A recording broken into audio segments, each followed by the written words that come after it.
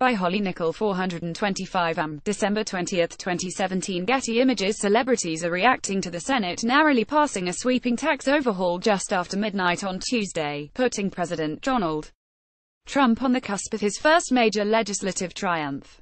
See Hollywood stars tweets below. Early Wednesday morning, the Senate approved the biggest tax reform in more than 30 years. The Republican legislation passed the Senate along party lines, 51-48, with every Republican voting in its favor. Every House Democrat voted against the tax plan, with Minority Leader Nancy Pelosi calling the bill a moral obscenity.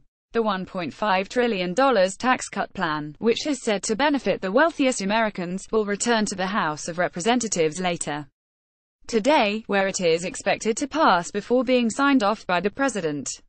After the GOP tax plan was approved, Trump wrote on Twitter, "The United States Senate just passed the biggest in history tax cut and reform bill. Terrible individual mandate Obamacare repealed. Goes to the House tomorrow morning for final vote. If approved, there will be a news conference at the White House at approximately 100 p.m. Now, a number of stars are commenting on the sweeping tax bill. One celebrity joining the conversation is John Legend, who tweeted, "This bill is a con."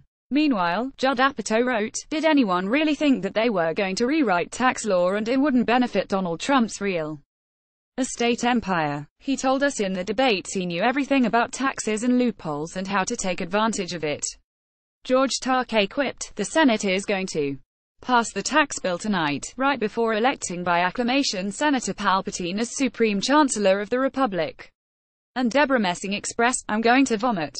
Gossip Cop will continue to update as more celebrities react to Trump's tax plan being approved by the Senate.